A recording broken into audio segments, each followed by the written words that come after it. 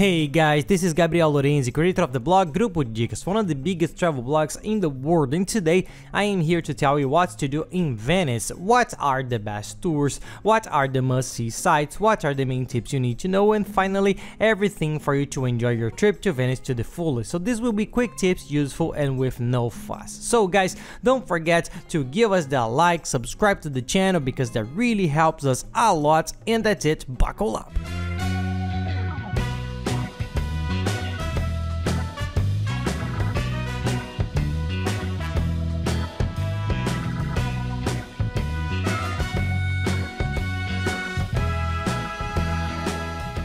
Well, Venice is one of the most different destinations in the world. It was one of the places that impressed us the most because it's very different from everything we have ever seen. It's known for its rivers and canals, so when you get there you will notice that there are practically no cars in this tourist area. It's a city cut by rivers, by canals, full of bridges and narrow streets, so it has its own charm and its own identity. So it's a spectacular city, and we are going to talk here about the things you need to do there to enjoy all this culture in all this history of Venice.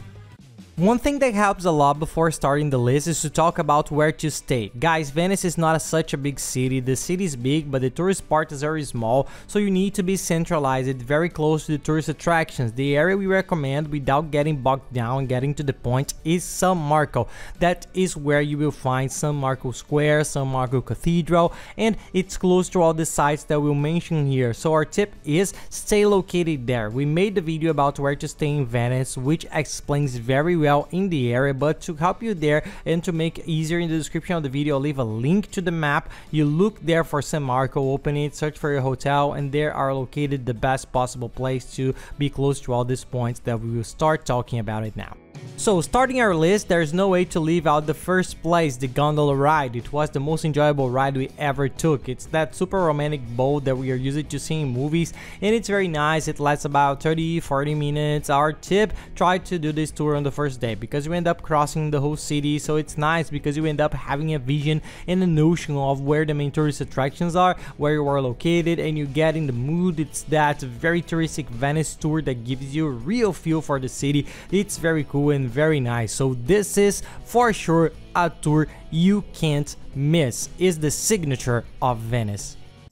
There are several points from where these gondola rides leave. You can get there on the spot and negotiate it personally with the gondolier. It's like a cab. Each one has his own gondola. You arrive, negotiate and pay, but it's cheaper, more cheaper if you buy beforehand on the internet. So there are some websites that sell the tickets. I'll leave here in the description of the video one of them, which is the website that we use to buy all tickets and tours in Europe, especially in Italy. So there you have this gondola ride you can buy. You arrive with your voucher, get on the boat and do the ride without any problem. You save a little bit of money and you don't have to stand in line to negotiate and to buy the ticket. It's for sure easier and more comfortable to do. Another very famous tourist attraction in Venice is the Rialto Bridge. It was the first bridge built to cross the General Venetian Canal. You will see on the map of Venice that the city is divided by a river. This river is called the Grand Canal, which is the Great Canal. And it's shaped kind of like an S, so it divides the city in two parts. And this bridge was very important because of this fact. It was the first bridge that connects these two areas.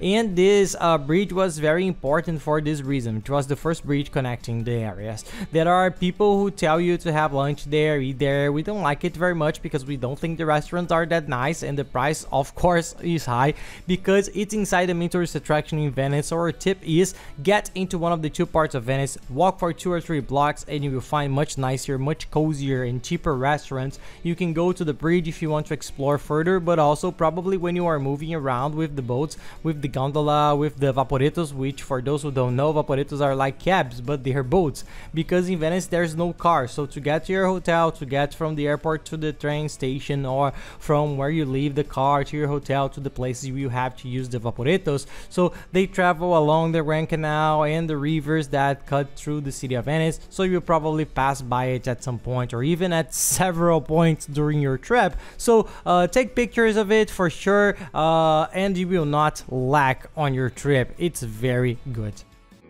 And it's still about the bridges. Another well-known tourist attraction there is the Bridge of Sighs. It's a bridge that connects the Palazzo Ducale, which is a building where old Venetian prison used to be. So this name came up. There are some legends, but they say that it's the Bridge of Sighs because it was the last sight that the prisoners had before going to prison and being locked there for the rest of their lives or for years and years. So he ended up with the name Bridge of the Sighs. It's not such a beautiful bridge, okay guys?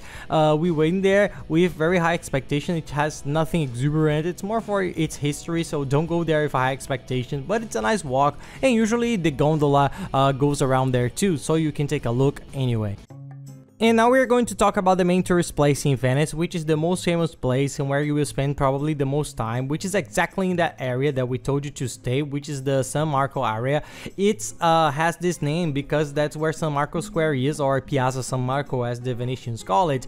It's the main tourist attraction in Venice. It's very nice because the square is very beautiful. You will take many pictures. It's a very big rectangular square, and in the middle there are people walking around, and around it there are several restaurants with chairs. You can have a coffee, a gelato, lunch, or dinner there. And there is a gigantic tower which is called the Clock Tower. It's the Venice Tower that was built a long time ago to announce the time, the mass times, and everything. So it's a very nice contrast, the size of this tower compared to the other buildings in the square. You will spend a good amount of time there, so take an afternoon when it's very nice. That there is the Basilica of San Marco, which is very nice to go inside. Normally you don't need to buy an entrance ticket, you can just walk in. There are guided tours that you can pay to have a guide explain everything. On this website that we left here below in the description of the video, there is this guided tour, and there is another tourist attraction that needs a ticket, which is the Palazzo Ducale. It's a very beautiful, sensational place, but there you have to buy the ticket. But we think it's worth it because since you are there, the buildings inside are very nice, architecture, the details are very beautiful indeed. We thought it was sensational and for sure very worthwhile. For those who like the views and like different scenarios, a nice tip is to climb the Venetian Tower, which is also called St. Mark's Bell Tower.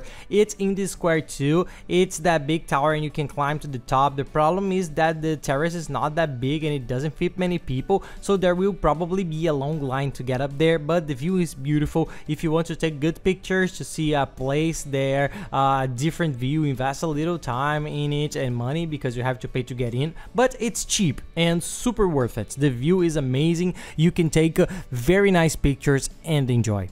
And guys, real quick, any questions you may have, you can send it to us and we'll help you plan your trip. We'll be glad to help you with your doubts. It's even easier, send it to us on social networks at FLORENCE, send us a direct message and we'll help you. And follow us there. We're always traveling around the world trying to show these travel tips in a very cool way, and our routine with our little ones that are a blast. So you can send us there and we'll be glad to help you with your questions.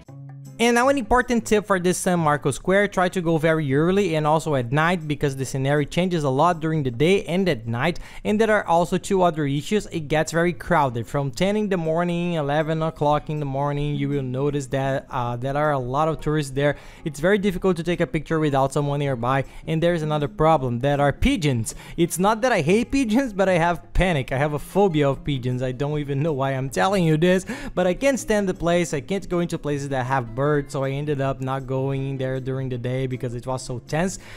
Lee went in, took pictures, and we went back at night, and at night it was so wonderful, much more beautiful than during the day in my opinion at least. And it turned out to be much nicer because there are not many tourists there. You will see that empty square, so the pictures at night are also very nice. Try to go there for coffee, dinner, a drink at night, some wine. We had wine there. It was a very nice evening and very pleasant. You have to the bucket outside on the table. It's very good, it's cheap. The wines there in Italy are very cheap.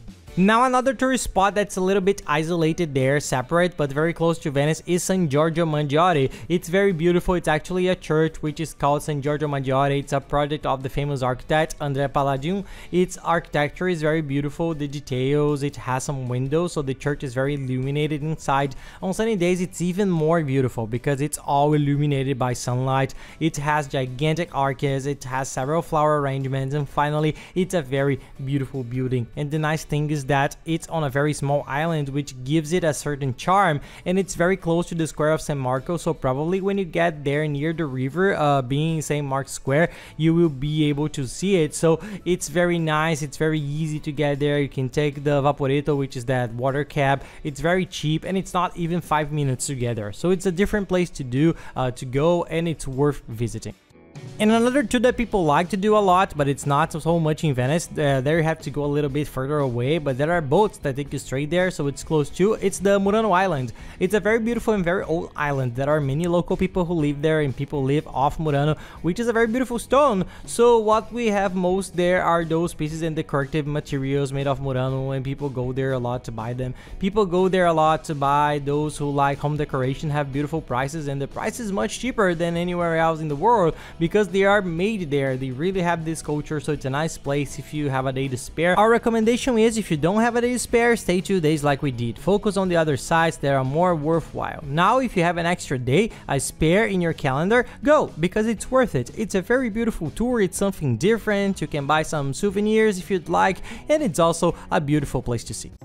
And for those who are also interested in shopping, even though it's a small and different city, there are many famous stores. These brand stores that we always look for, there are many in Italy. They are very fond of this world of fashion. There are all the stores that are the cheaper stores for those who want to buy clothes, bags, glasses for a good price. And there are also the designer stores that the Italians like a lot. It's very cultural there, this high-class store. So you will find it a lot. There are many streets, so you can find the one you like the most. Put it on the map. You can visualize where the closest stores are, because there are about 4 or 5 streets that are full of stores, and they are all in this tourist area, so it will be very easy for you to find. Oh, and this is an important tip. To get around Venice, you need your cell phone. Actually, anywhere in the world you need a cell phone, but in Venice, it's even more important. So don't forget to have the internet working. Our tip is always buy a prepaid international SIM card beforehand in your country. It's much more worthwhile. If you go abroad with your national carrier's plan and use it, it will be a fortune. You will activate the international roaming, and the cost is very high. What we always do, which is the cheapest, easiest, and most practical, is to buy an international SIM card. Sometimes it's sold in another country, but sometimes there may be companies that sell it in your country. There are some very good ones. I'll leave the link in the description of the video along with the others. We bought it, and in a few days it arrived at our house. When we got there, we got off the plane in Italy, put it on, and went out using the internet on your cell phone. It helps a lot, especially in Venice, to locate yourself, to know how to get back to the hotel, to get to the sites, because you can be sure once or twice during your trip you are going to get lost. And here below I'll leave all the links, okay guys, that we use there to organize our trips, and the links that we mentioned there. There's also the travel insurance. Don't forget that's mandatory, right? Travel insurance is mandatory to enter in almost all countries in Europe, including Italy, so do it. It's very cheap. The requirement they have from the European treaty is that you need to have medical insurance with a medical assistance of at least 30,000 euros. To make an insurance with this assistance, you will spend 22 euros, so it's very cheap compared to all that it offers. Even if it were not mandatory, we recommend that you take it, because travel insurance is very good and covers you for any loss that you might have abroad. And there is a price comparator that I'll leave here that's sensational. It compares in all insurance companies and offers you the best prices. You guarantee the best insurance and the best price and save a lot. And there is also a comparator that works the same way as this one, but for car rental. It's the biggest in the world, and it's sensational. If you're planning your trip to Italy, check out this comparator that helps you save a lot. And also watch our videos of the perfect Italy tour and the perfect Tuscany tour, which are very nice as well.